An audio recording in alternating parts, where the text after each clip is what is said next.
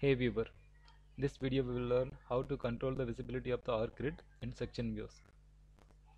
We have grid 3 and 5. This section 3 is visible, grid 5 is invisible.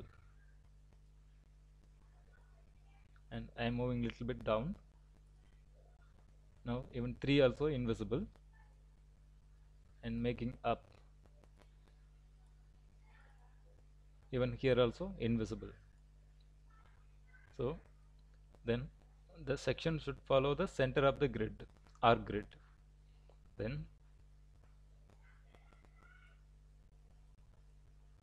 I am moving it to the center of the arc.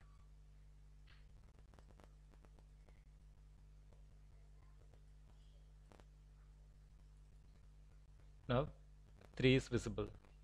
Then how to make visible this 5?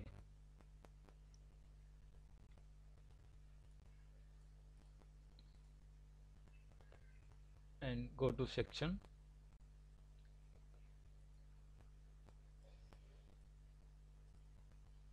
Now 5 is visible. So here in this 3 we are maintaining the center of the arc. In this we are maintaining the center of the arc and with perpendicular to the arc.